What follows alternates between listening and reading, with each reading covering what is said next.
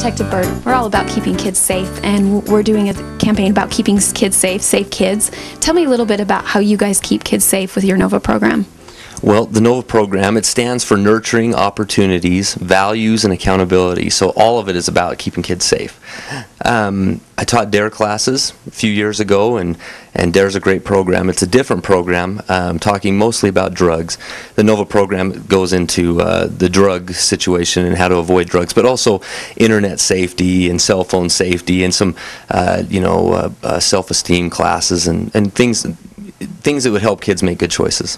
Definitely, and we're talking about technology today and how our kids are getting more and more influenced by it. Tell me a little bit how we can keep our kids safe using the internet or their cell phones. Well, first of all, as parents, we need to know, we have to have some knowledge about the internet and cell phones as well if we're going to be able to understand what our kids are using and what they're going through. One of the things I suggest is getting familiar with just even searching with the internet. I know that sounds silly because some people, it's like they live on the computer for work and other things, but there are lots of people who just don't know how to navigate through the internet. So getting to know the internet and then having discussions with your kids that are age appropriate at different times about some kind of sensitive topics like pornography or strangers. We teach them don't talk to strangers on the street or whatever, but we don't really talk about avoid strangers online with social networking sites like MySpace or Facebook and things like that, and that whatever you post, whether it's through your cell phone or online, it's always there even if you delete it. It's always there. Especially with social networking sites. I know the kids can upload their photos and people can learn really fast where your kids are, where they live, what their activities are. What do you suggest for parents for that?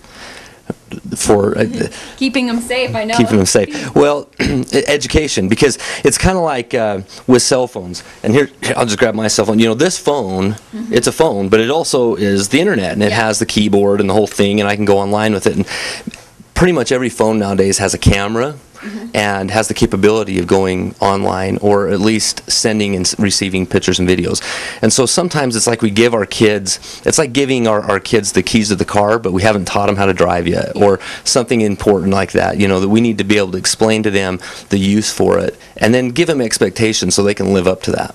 And we have Sean here who's taken your NOVA classes, and you're going to show him a little bit of how to navigate maybe keeping safe, and even a site maybe that shows parents how to do that too. Yeah.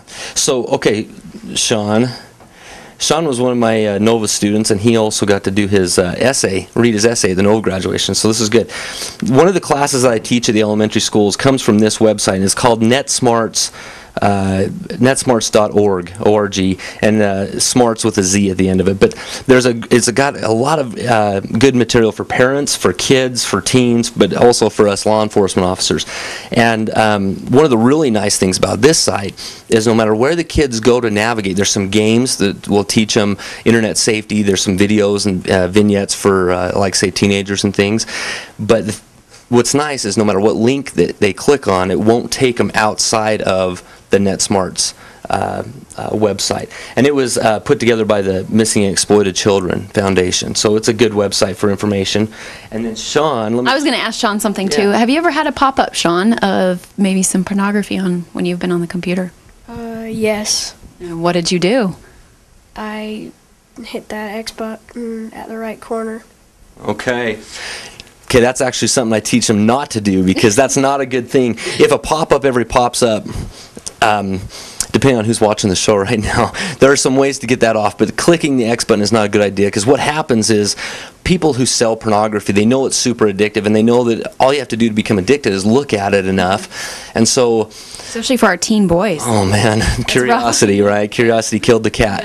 Well, the thing is, they'll make things that look like they're one thing, but they're not. And so I use the example when I'm teaching kids, especially in NOVA, about a fishing lure, because it looks like a fish, and the fish want to eat that, but really it's not a fish. And then once they get hooked on it, it's like that addiction process. So one of the things, if a pop-up happens, you don't want to click on that X button. The reason being is that it looks like an X button. It performs its task like an X button. It might shut down, but a lot of times what it is really a button that just says, I like this stuff and I want to see more, and it'll download a virus to the computer or some kind of a bot. And so you don't want to have that happen. You want to be able to just go in, and a lot of times you can shut down the browser, either Control-Alt-Delete and go in and shut it down, run a virus scan, run a spyware scan, make sure your computer's cleaned up. Because there's a reason that those pop-ups are happening if they're happening. And for parents out there, your kids are Nova, you do a great job teaching our kids to be safe. And thanks so much, Sean, for your contribution. Thanks so much, Detective Bird. Appreciate you.